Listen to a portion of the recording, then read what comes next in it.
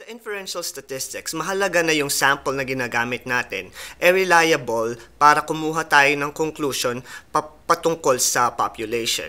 At bago tayo gumamit ng mga formula para sa pagkuha ng mean and standard deviation mula sa sample natin, kailangan muna na masatisfy yung mga conditions na nandito sa mga rules ko sa lesson natin today para maging reliable yung mga conclusions natin tungkol sa population. Now, the rule of thumb sa pagkuha ng sample mean at sample standard deviation mula sa sample proportion is given by this formula. Para sa ating sample mean or mean based dun sa sample proportion, in-estimate or ang unbiased estimator niya will be your proportion at ang standard deviation naman ay given by this formula which is the square root of PQ all over N.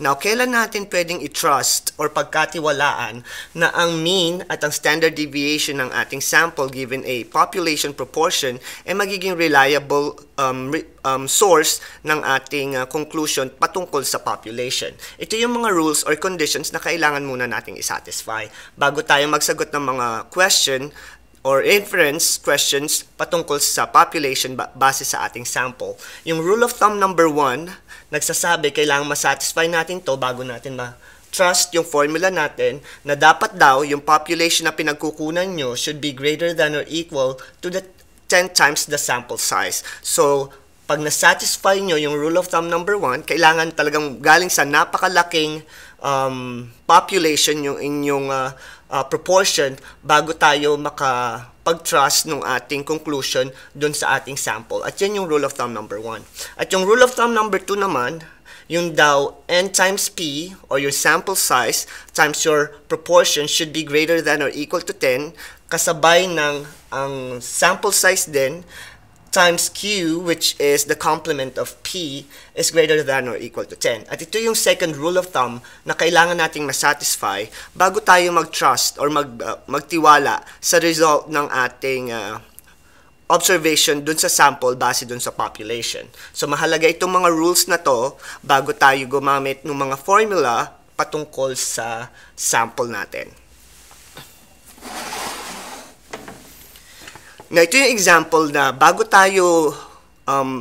natin sagutin yung probability question, kailangan masatisfy muna yung mga rule of thumbs bago tayo mag-proceed sa ating statistical computation ng mean and variance ng sample proportion. So, a factory employs 3,000 unionized workers, of whom 30% are Hispanic. Now, the 15-member union executive committee contains 3 Hispanics. What would be the probability of 3 or fewer Hispanics if the executive committee were chosen at random from all the workers?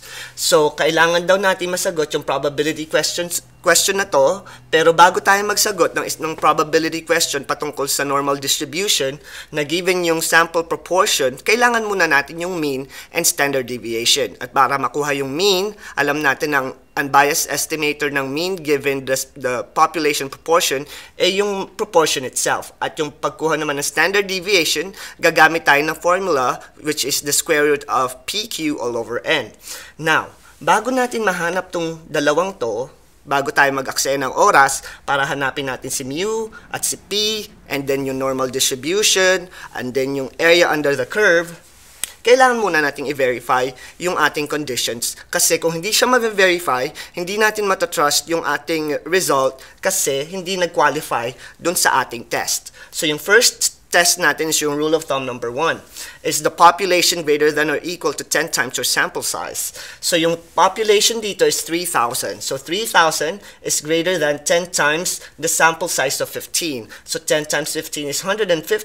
So nasatisfy yung inequality nyo. So yung rule of thumb number 1, pasado. Pero kailangan yung rule of thumb number 2, pasado rin para matrust natin yung ating result. So yung second condition, yung rule of thumb number 2, n times p should be greater than or equal to 10, and n times q should also be greater than or equal to 10.